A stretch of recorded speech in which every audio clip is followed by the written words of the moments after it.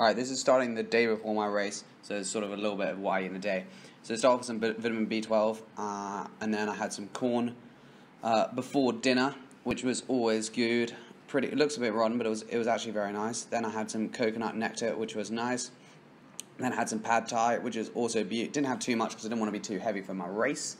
I then was just cruising home, which was very nice. So just went out to a meme, which was good. So I had my race, which is the Deutsche Tep race, which went well. Held like 5.3 watts per kilo for the half an hour, which is always good. But it wasn't one of those things that you really wanted to eat loads before.